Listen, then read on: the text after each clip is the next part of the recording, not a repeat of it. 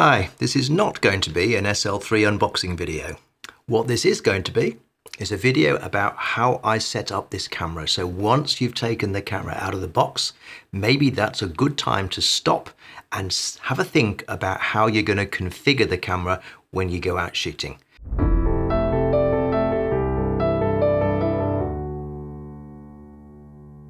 Okay, we've got the camera out of the box. I've put on my favorite lens, the 50mm Summicron. And the idea of this video is to explain to you what changes I make to the defaults. Most of the defaults in the menus are reasonably sensible, but there's a few that I prefer to change just to make the camera work better for me.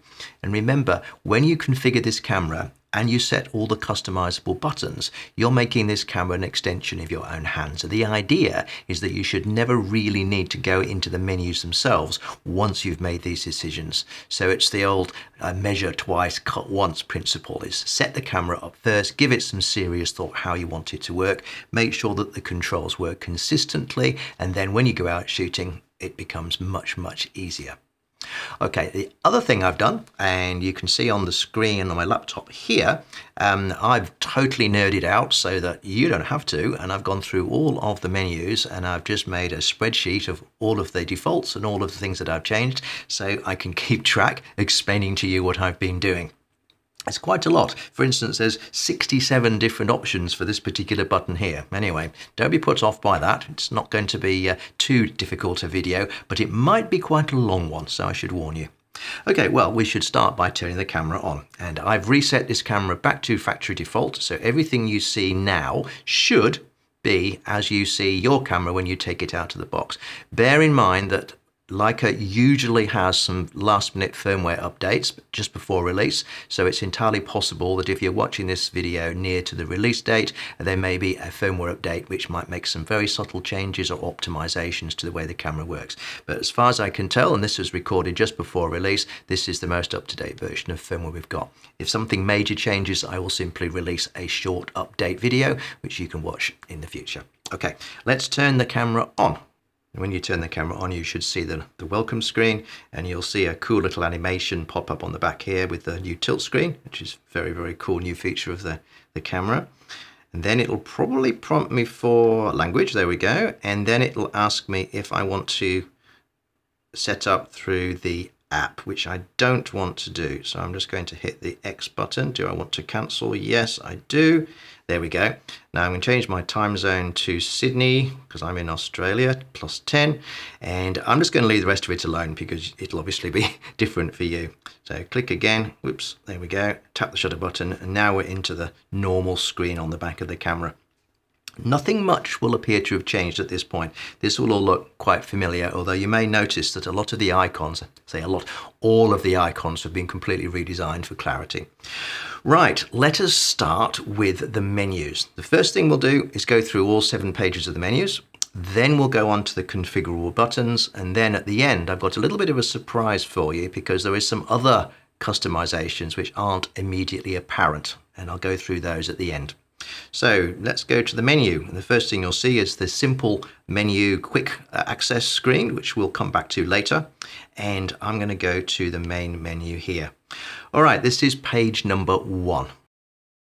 Okay, let's go through page number 1. First of all, we have focus mode, and by default, you can see it's set to AFS. I will leave that alone because that is my preferred choice. I find that single shot autofocus works best for me. You do have the choice of AI focusing, which means it chooses autofocus single or autofocus continuous, depending on its analysis of the subject.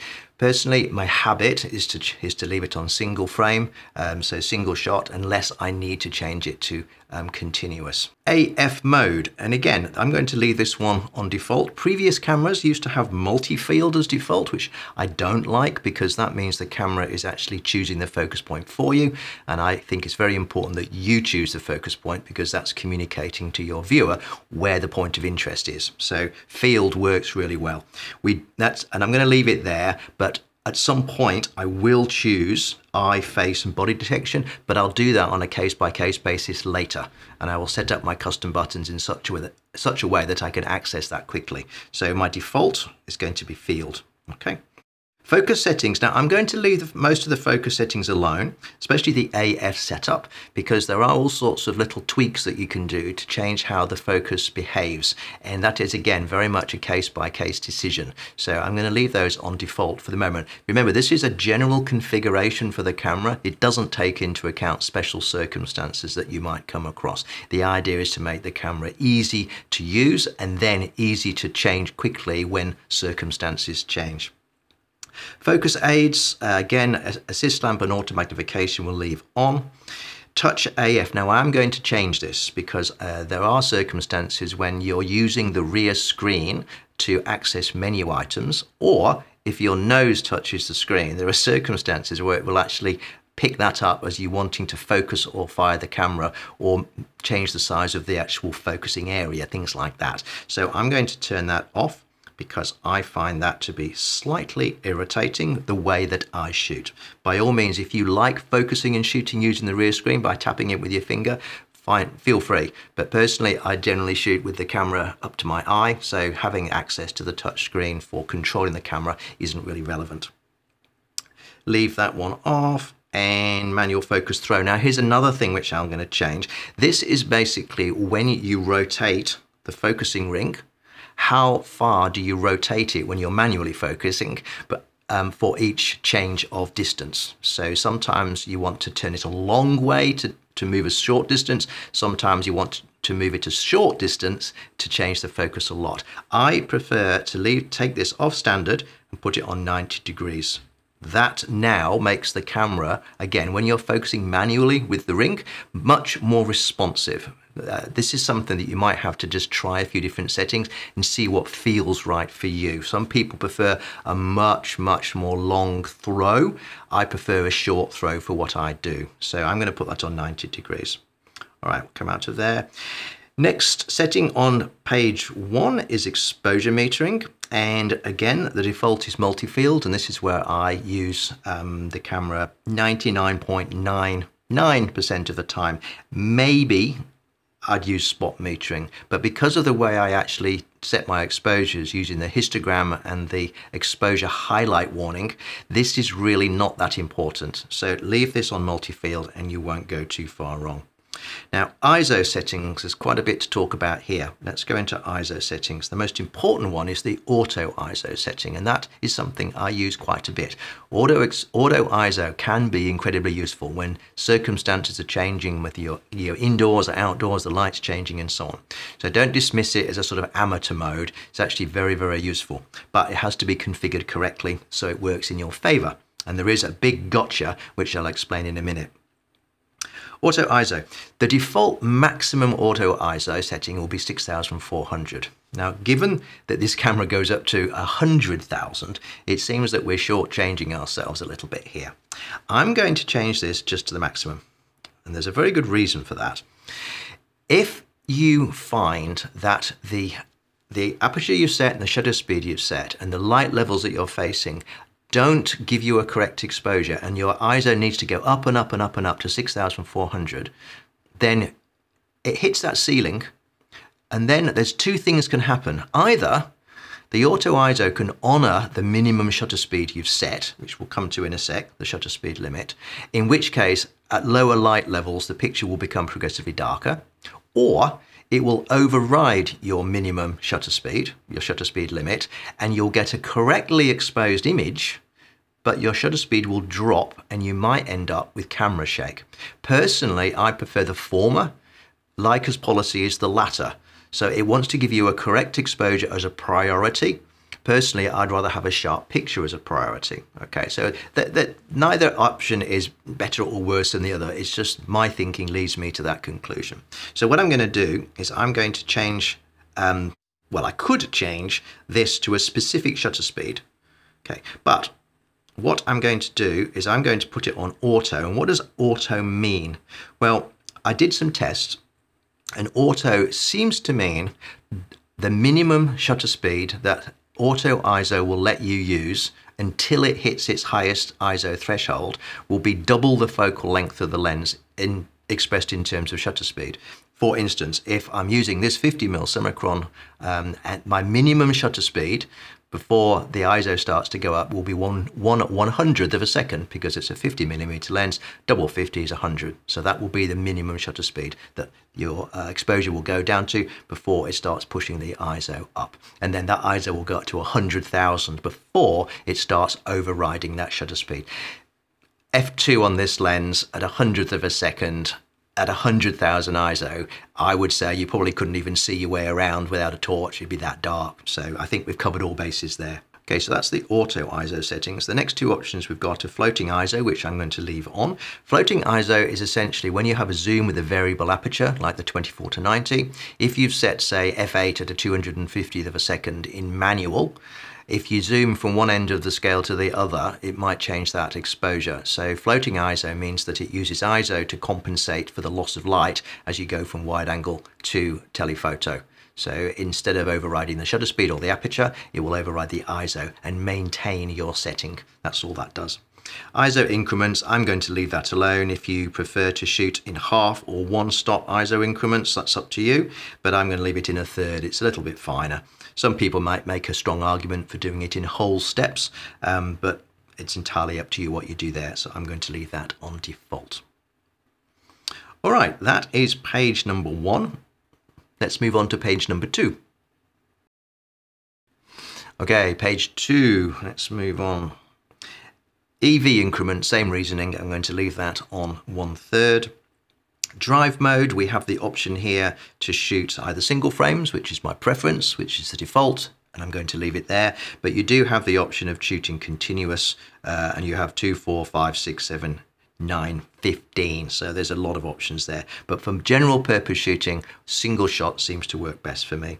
Interval shooting, I don't shoot time lapses, so I'm going to leave that on default. But I am going to make a change in exposure bracketing, because the default here is the number of frames 3 and the EV steps 1. Now, number of frames, yes, I will go with that. 3 frames suits me, but the EV steps isn't enough. +1 either side doesn't really achieve a great deal. I'm going to change that to plus and minus 2. That now covers a much wider range of brightness and can be blended in Lightroom or Photoshop later without any trouble at all. Exposure compensation on 0. You can set the entire set of exposures to be exposure compensated as well, which is quite handy. Leave that on default. Automatic merely means that the 3 shots in this case will be fired off in sequence with one press the shutter button. So we'll leave that on default as well. Okay, so that's drive mode. Self-timer. The new menus in the camera have the option to turn on and off the sub-menus. So what I see, self-timer's off, but I don't know what the self-timer would be if I turned it on. So that's why I need to check that. So I'm going to turn on self-timer by clicking once, and you'll see the little button is lit up. Then I go to settings, and then the default is 12. Now, I use the self-timer almost exclusively to trigger long exposures. So I press the shutter, wait 2 seconds, and then the exposure starts. So that's when I'm on a tripod and I don't want any vibrations. Very rarely use 12 seconds. So the most useful one for me in most circumstances is 2 seconds. So if I set that and then come back and turn that off, I can now turn on and off self-timer, and it will go to 2 seconds and then off to 2 seconds and off. That seems a much more logical way of working. You can also access the self-timer in another way, which I will show you later. So I've now chosen, when I turn on the self-timer, the number of settings it will give me immediately. Okay. White balance is set to auto white balance. That's a perfectly reasonable place to leave the camera if you're shooting JPEGs and if you're shooting RAW. However, given that I only shoot RAW, and given that I can change the white balance later in post with 0 cost, that's one of the great advantages of shooting RAW, my inclination is to set it on to daylight, only because daylight is much harder to fool than auto white balance. If you are photographing something that's almost exclusively blue or almost exclusively red, orange, like a sunset, you'll find that the auto white balance gives you a very misleading view on the LCD screen or through the EVF. It will look really muted and washed out, even though if you're shooting RAW, it will capture it fine. If you have the camera set to the correct white balance for those circumstances, you'll find the colors look a lot more true through the viewfinder. Now, it doesn't matter, even if those colors look weird, you can you open it in Lightroom and you change when you change the white balance to what it should have been, daylight, the colors will come back. But it's just a little bit misleading if you don't know how to interpret what you're seeing. So for me, I put that white balance on to daylight and I leave it there. If I'm shooting indoors under strong tungsten lights, I may change it to tungsten just so I can see what the colors are going to look like. But again, you can always make that change in Photoshop and Lightroom later on. And if you wonder why the screen's going out, it's because we haven't got to changing the defaults on the power savings mode yet. So right now the defaults turn it off after only a relatively short period of time. So that's white balance. File format, default is JPEG and DNG. I'm going to change that to DNG and leave it there. So that is everything on page 2. Let's move on to page 3. Okay, page 3. The first item on the list is DNG resolution, and the default is large DNG. You do have the option of shooting 60, 36 or 18 megapixel images. The lower resolutions give you a little bit of extra dynamic range. However, I don't use these cameras to shoot low-res images. I want the maximum possible resolution that the camera can do. So I always leave it on 60 megapixels. That's just my choice. Feel free to change that if you wish, but let's leave that alone.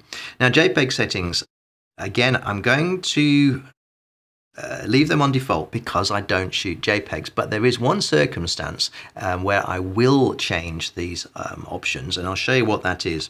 And that is if I want to shoot black and white, or let's say I have it in my mind that this shot is going to look like it's going to look good in black and white.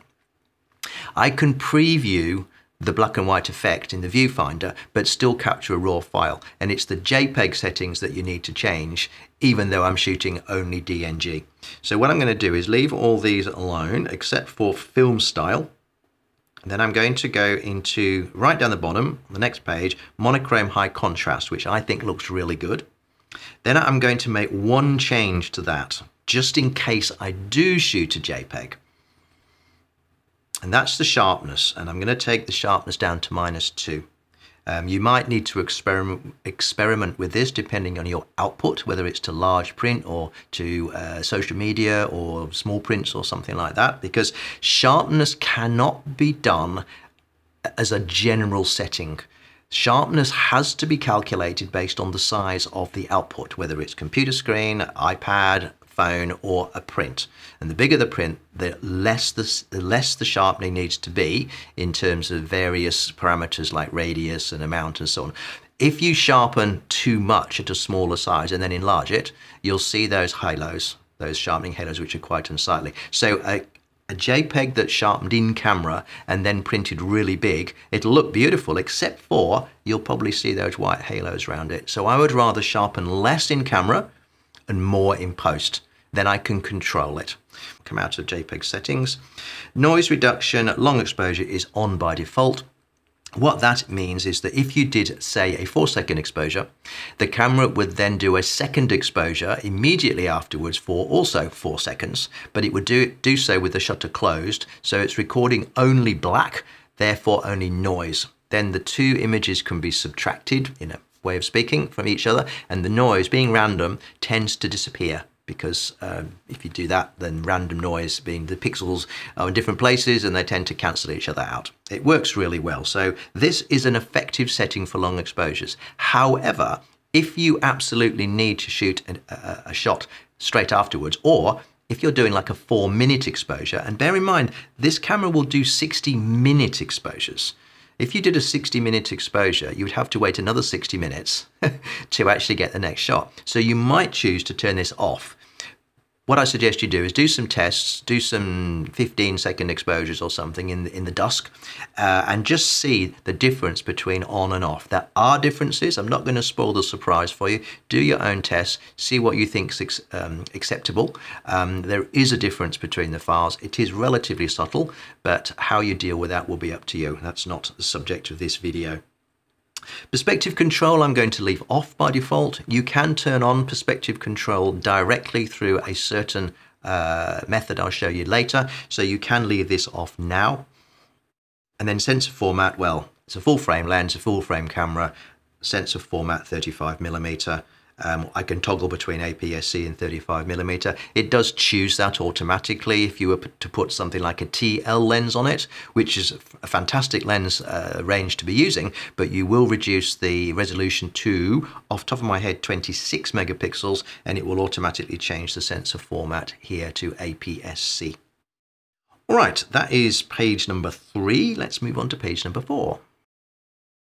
Okay, page number 4, and there's a lot to talk about on page number 4 because that's where we have the customized controls, and there's quite a few things we'll need to change there.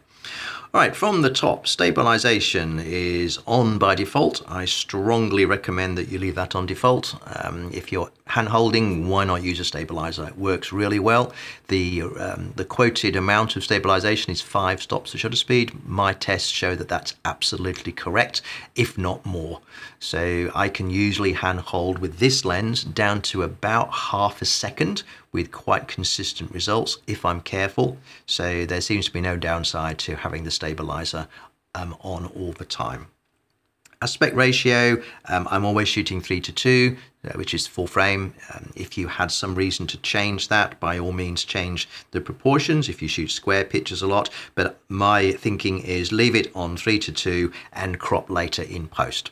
If you were, again, shooting JPEGs or specific images, like if you were shooting test stills in the movie industry, you might choose to shoot JPEGs and set the format to 16:9 or whatever the actual production was using just to shoot sort of location pictures and get the framing right. But that's kind of a special case. We're talking about generically setting up the camera so that it works in most circumstances later. Flash settings, don't use flash, so I'm going to skip past that. All right, now customized controls. Okay, there is a lot to talk about here. Now we're getting into that topic of how you make the camera work for you. That's really important. Okay, let's go through the function buttons. Now, this is not setting the actual function buttons. This is setting the options that are available through the function buttons. So I'm not going to do the function buttons yet. That will come at the end of the menu section of this video. But just a little sort of heads up, when you long press a function button like the FN button here or one of the others, long press it, you will get a list of options. The FN button option here allows you to set which options are available to you when you long press one of these buttons. And there are 67 of them. I counted them so that you don't have to. I just leave them all on. It just means that when you want to choose an option with the function button, it might take you a few more seconds to scroll through them all looking for the one that you need. However, the idea here is to set the camera up and then leave it alone. Reconfiguring the camera is not something that you necessarily want to do very often, and if you do need to reconfigure the camera, that's what user profiles are for, because that allows you to set up the camera in different ways and then save those as user profiles and then flick between them rather than having to go and reconfigure the camera. So there's many levels to this if you think about it. So I'm going to leave that alone on default and just leave all the options turned on. Dials, okay. This gets a little bit tricky. So we have settings for dials using AF lenses, like the Summicron I've got on the camera now. But if I was to use an M lens, I've got one right here, like this, my favorite little 18mm. If I was to use this lens, I can set the dials to work in a different way, which allows for a lot of configuration, but also quite confusing. So let's do AF lenses. Now, the dials also can work differently depending on which exposure mode you're in. For instance, you can have program, aperture priority, shutter priority, and manual, and you can have the dials 1, 2, and 3 work in different ways depending on which mode you're in. My thinking on this is that the dials should always do the same thing. So that this will always be an ISO dial. This will always be the aperture dial where appropriate, and this will always be the exposure compensation dial where appropriate. Now clearly, if you're using an M lens or an R lens, the aperture is set on the lens, so you don't need to set this to be the actual f-stop. Okay, so that's why I mean where appropriate. So let's go into this. So I don't use program mode, so I'm going to ignore this one. If you do use program mode, what I talk about next will give you an idea of how you should set that up. I'm going to go to aperture priority mode, which is where I shoot 95% of my pictures, possibly 99% of my pictures. Very occasionally I use manual when I need to lock the exposure, but just all the time, aperture priority just works for me. So in aperture priority mode, the thumb wheel, which is this one, is set to the f-stop. Now I want to set this to exposure compensation. The way I measure my exposures is I use the exposure highlight warning. I let the camera do the first guess in aperture priority, and then I override it using the thumb dial based on the flashing highlights in the histogram. That's my exposure technique. And I find that having that dial under my thumb is just a very intuitive way of working. So I'm going to change the thumb dial to exposure compensation. The right hand dial now needs to be aperture, and the left hand dial stays on ISO. Okay, now let's do manual mode. So we'll click here, go down to manual mode. Now I want those dials to do the same thing. So if I change from manual to aperture priority and back, I want to know that the dials do exactly the same thing. So the left hand dial stays on ISO, the right hand dial will be shutter, no, that's going to be f-stop, because that's what I had it in aperture priority as well. And that leaves the thumb dial to be the shutter speed, as you can see there. So I now have consistency of these two dials. And given that exposure compensation is irrelevant in manual mode, but I do need to set the shutter speed, it makes sense to put it on the dial there. Okay, let's do manual lenses. So that's vintage lenses and current M series lenses. Now bear in mind that with M lenses you set the aperture on the lens itself, not on the dials. So with MF lenses I need to work in aperture priority again. The thumb wheel is exposure compensation. The right hand dial needs to be magnification, because with a manual lens, when you've got no autofocus, so you can just dial in the magnification and work that way. You can also access magnification on the joystick, which is the way I usually work. But if you want to vary the amount of magnification, you can use this dial here. Okay. Then going to manual mode, pretty much the same thing, but I've got the right hand dial set to shutter speed, right hand dial. I've got the thumb wheel set to magnification, so I need to reverse those for consistency. Thumb wheel needs to be on shutter speed, right hand dial needs to be on magnification, and left hand dial remains on ISO. So all of those settings, this is for ISO, this is exposure compensation or shutter speed, and this is aperture or magnification. So that's consistent across all those settings. Okay, so joystick, I'm going to leave that alone in AF mode, but in manual focus mode, and this is actually how I operate with my autofocus lenses, because in manual mode, absolutely you can use the dial on the lens or the ring on the lens, but also you can choose that AFS on the joystick, not magnification. So the reason I use the joystick here is because when I'm in manual focus mode, I can toggle autofocus by clicking the joystick, and it triggers AFS. And then when I let go, it goes back to manual focus, which means that when I press the shutter button, it doesn't refocus. Essentially, what I've done is I've separated the function of the shutter button and the joystick button. Normally, the shutter button autofocuses and releases the shutter, but I want to be able to release the shutter and autofocus separately. It's called rear button focus, and it works brilliantly. It's definitely my preferred choice. Joystick lock, we'll leave that off.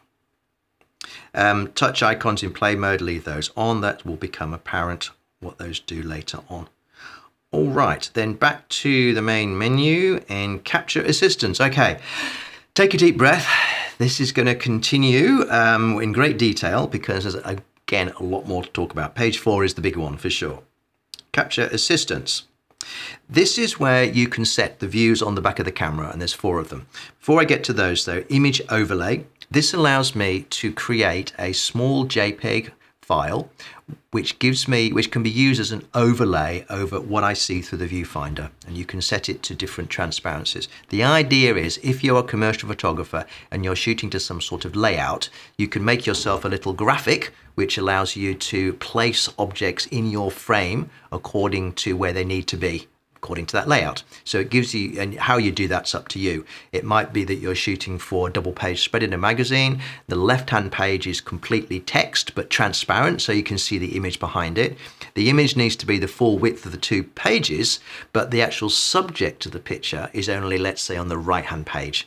That means you could make a little graphic that has the left hand side slightly grayed out and the right hand side transparent, and then you know that you shouldn't be composing in that left hand side of the picture. You need to compose in the right hand side of the picture only, and let the rest of the image just bleed off behind that text. It's a very, very useful tool in very specific circumstances. But right now, we'll just leave that off. Okay, the image profiles. There's 4 of them, 1, 2, 3, 4, and they're all turned on at the moment. It may be that you want to have the same information on the rear screen all the time, in which case you can just set one of these and turn the other 3 off. Or it might be that you want different information on the back of the camera based on whatever you need at the time. For instance, sometimes it's good to have focus peaking on, sometimes it's good to have focus peaking off. Sometimes you might want a clean image with no distractions at all, and you might want the level indicator available but not on all the time. So it allows you to set 4 different combinations of all of the available information on the back of the camera. So it's a little bit complicated, but once you set it up, leave it alone and you'll be fine. And also, most of the things that I change are just subtle. The vast majority of the settings in these are perfectly okay on default, so I'm only going to change a few of them. Okay, info profile 1. This I leave on default. So we have, I'm just referring to my spreadsheet here. The top bars and bottom bars are on, the grid is off, the clip is off, peaking is off, leveling is off, and histogram is off. And as you'll see here, when I go into that, they are all off. Okay, so that's the first one. The second one, I should have again on default. This is the clean one, so everything is off. The first one, just going back to the first one, the only thing that's on there, oops, is the info bars. Everything else is turned off. So you'll see top and bottom on, right. I missed that before, my apologies. Histogram is off. Okay, just checking. So info profile 2, everything should be off, so that's your clean view. Info profile number 3, settings. This is the one where I turn off the focus peaking, because focus peaking can be toggled on or off using the rear viewfinder, something I'll come to later on. It's not something that I particularly want to have on all the time. So I'm going to change the the focus peaking to off and then leave it alone. We also have the clipping on, and that is your flashing highlights to warn you that a particular part of the picture is being recorded at more than 253 out of 255 values. So that is my focus peaking one. Then the last one, info profile 4, this is where we have the grid and the level. So if I'm having problems framing a picture, or I need to make sure something's geometrically correct or whatever, I can have my grid and my level on as well. So that particular one has everything on default once again. So really, we've only actually changed one thing here. But I hope you get the idea that you can change these to anything you want according to the way you work. And you only actually need one of these if you find that's important to you. It's very, very versatile, but a little bit confusing to set up. This is why I'm stressing, I suppose, I've said it a few times, it's a really good idea to do all this thinking now, not whilst you're out shooting. Okay, we got through page number 4. Let's move on to page number 5. Okay, page number 5 coming up. Storage management. Essentially, the default of this is where I'm going to leave it.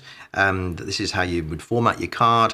Right now, there's 2 slots. One is a CF Express card, one is an SD card. It will fill up one for the other if there is both in there. Otherwise, it will just fill up the card that's in there. So I'm going to leave that on default. And then edit file name, I'm going to leave that on default too, because I do all my file naming in Lightroom later, so you can leave that alone. So there's not an awful lot to change there.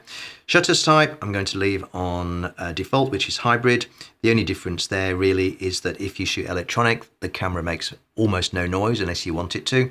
It also allows you access to a 16,000th of a second, whereas the mechanical shutter only goes up to an 8,000th. So we can leave that on default. Auto review, this is off. Up to you what you do here. My preference is to do this one, which is also the default. What I don't want is the camera to put up a preview, or sorry, a review of the shot I've just taken in front of my eye in the viewfinder, which a lot of cameras do by default. And previous cameras in the Leica range used to have this set to 1 or 3 seconds.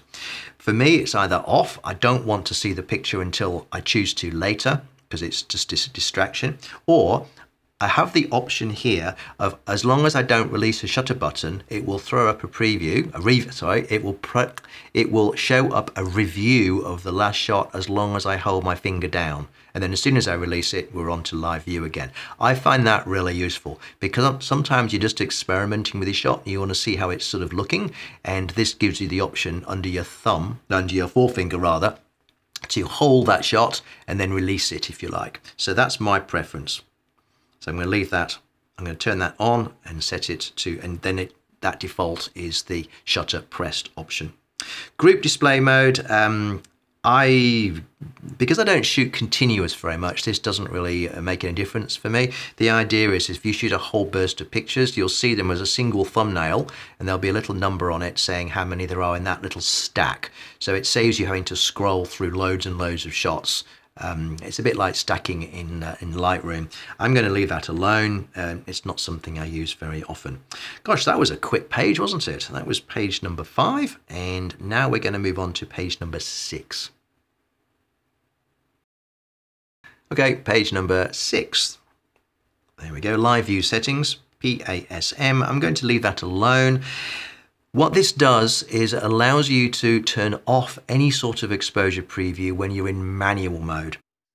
This is only really useful if you're shooting in the studio using Studio Flash, because if your Studio Flash is, say, really powerful and you're shooting at the sync speed, which is a 200th of a second at, let's say, f16, then that will be a very incorrect ambient light exposure in the studio.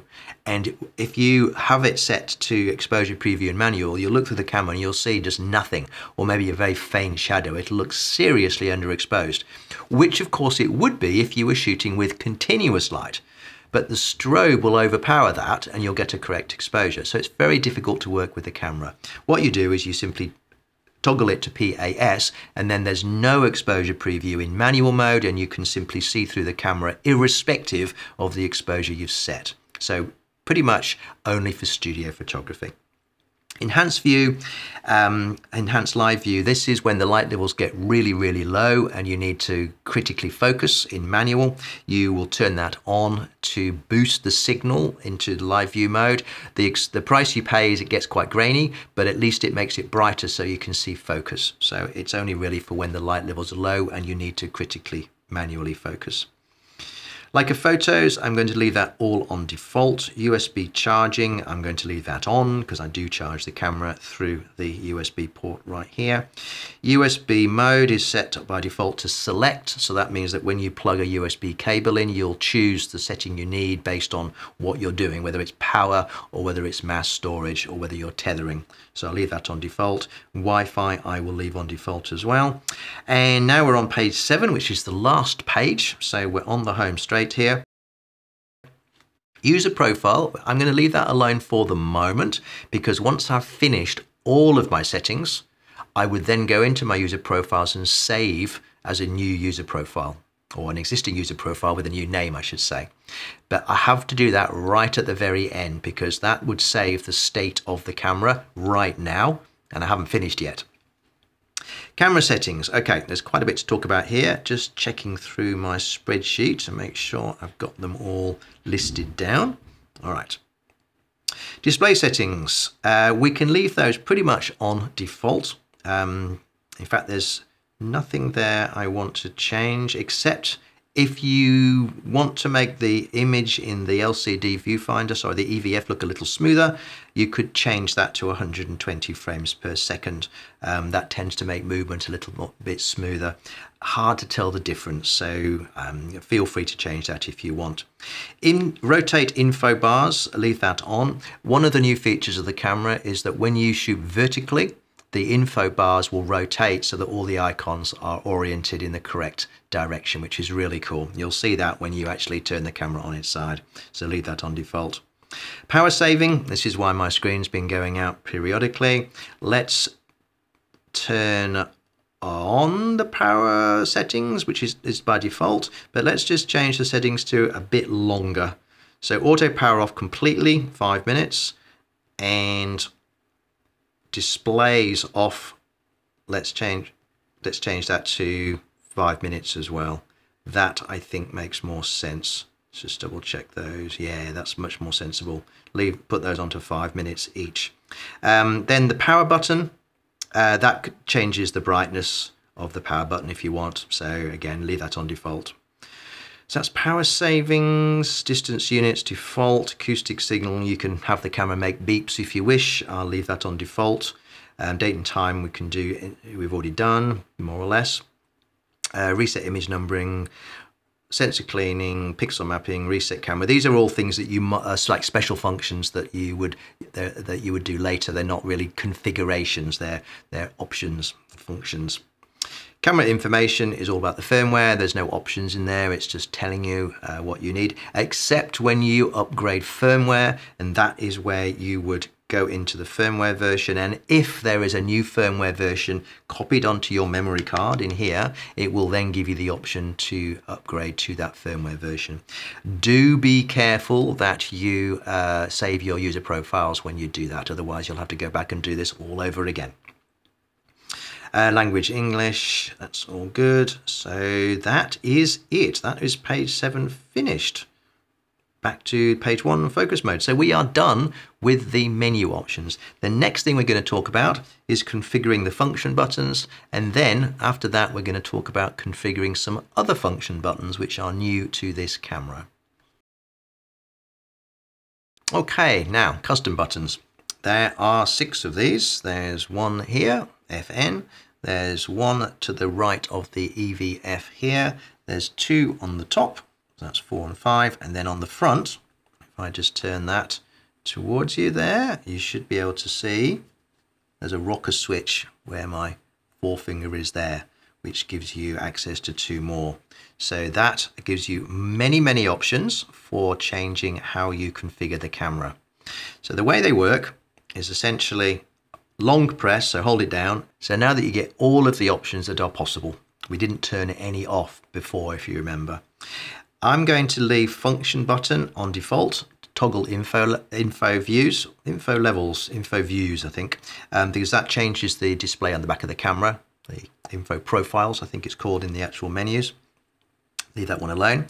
The one to the right of the EVF should be defaulting to EVF to LCD. This allows you to change the behavior of these 2 items. One, right now it's on default of auto, which means that when I lift it to my eye, it will flick from the LCD to the EVF. If you set it to extended, that means that this is always off, and this is off if your eye's not at the viewfinder, but it turns on when your eye does come to viewfinder. Very, very useful if you want to conserve battery. So I'm going to leave that on default. Now I'm going to change the top left-hand button. Sorry, the top right-hand button is going to change. Right now, it's on white balance, but I can access white balance much easier in another way, which again we'll come to later. So I'm going to change this to ISO. Now you might wonder why I'm doing that, because I went to a lot of trouble to make sure this dial is set to choose ISO.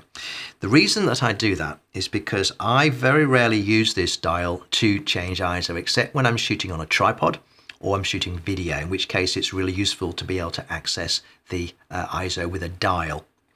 When I'm shooting handheld, the way I hold the camera is with my left hand cupping the lens like this, that means that I can't use my left hand to access this dial. I've got to actually put my right hand across there and move the dial, which is not ideal for me.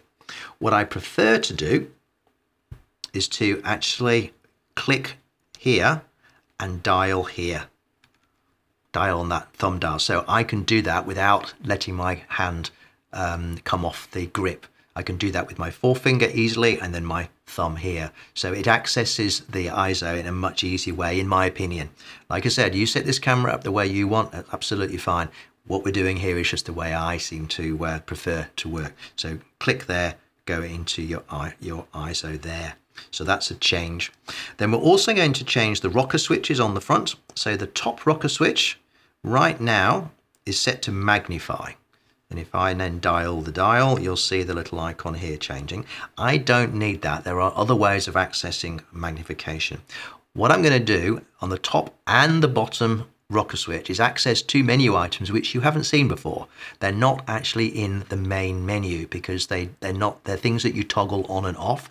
So you don't want to be going into the menu to choose them. The top one is called toggle focus point. So if I hold that down, and I have to scroll through quite a lot of options here to find it because there's 67 of them. So just bear with me whilst I find it.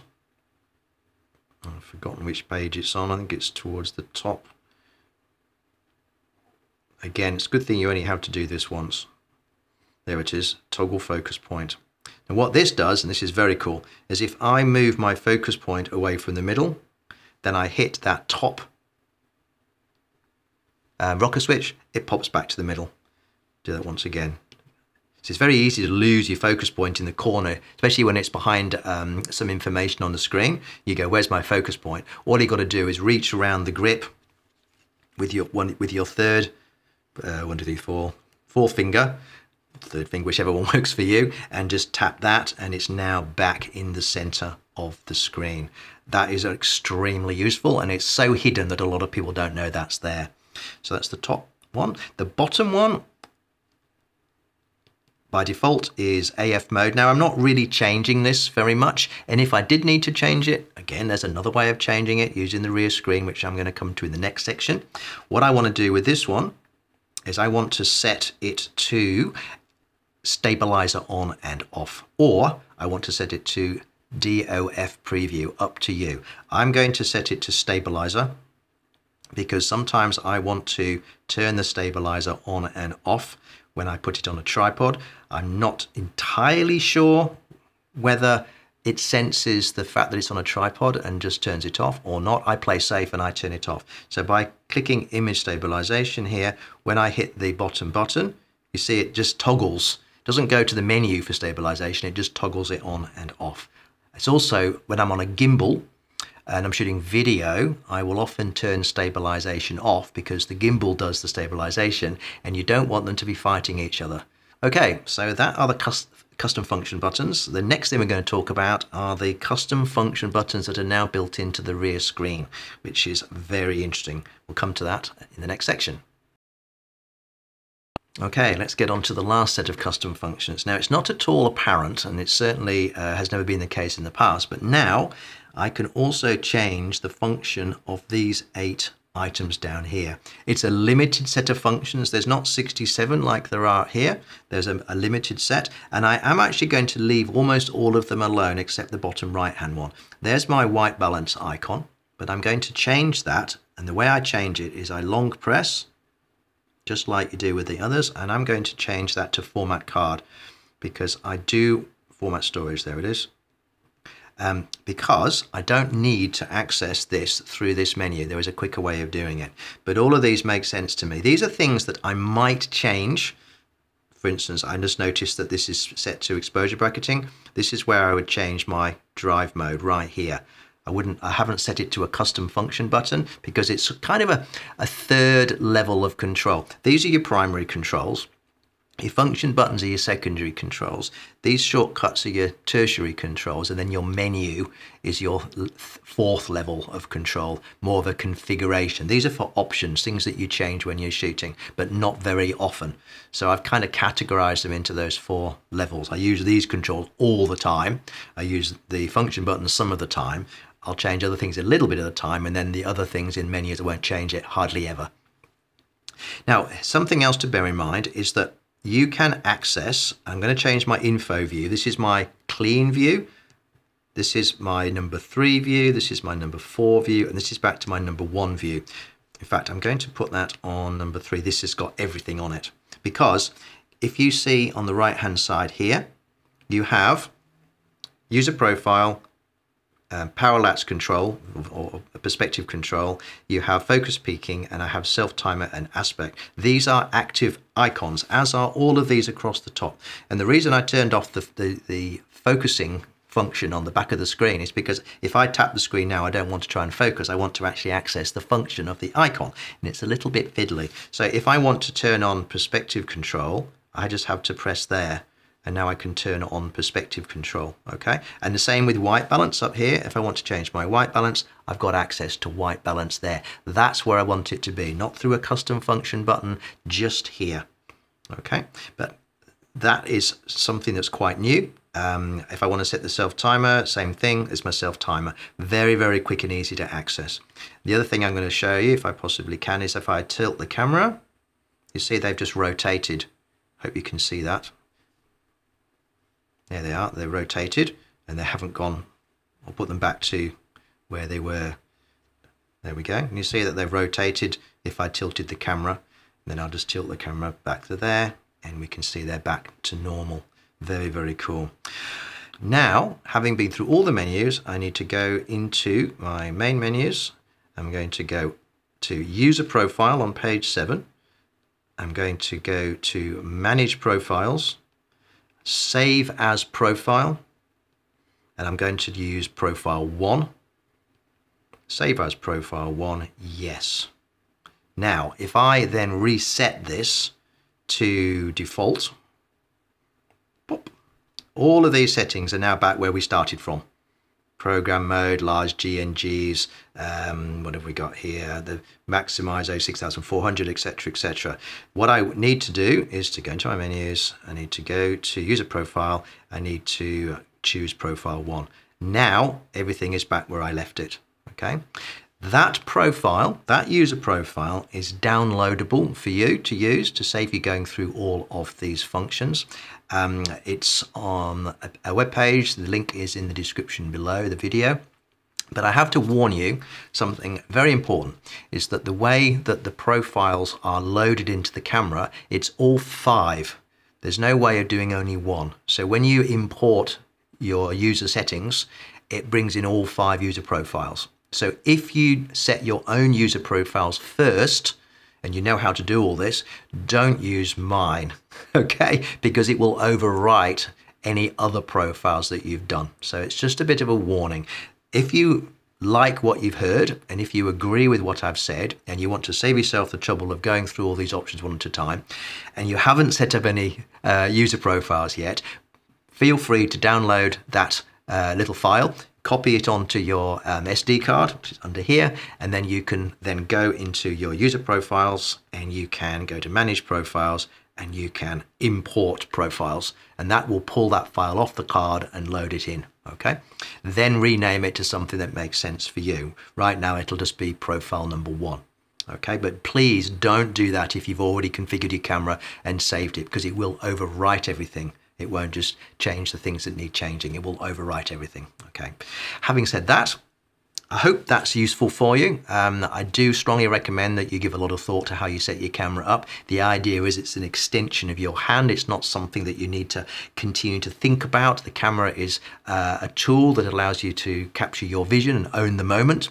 Operating the camera isn't photography. Okay, the camera needs to get out of the way as quickly as possible. So by configuring the camera in sensible ways and then getting used to it, muscle memory will take over and you'll be able to change your settings very, very quickly without even thinking about it. And that's where I'd like you to be.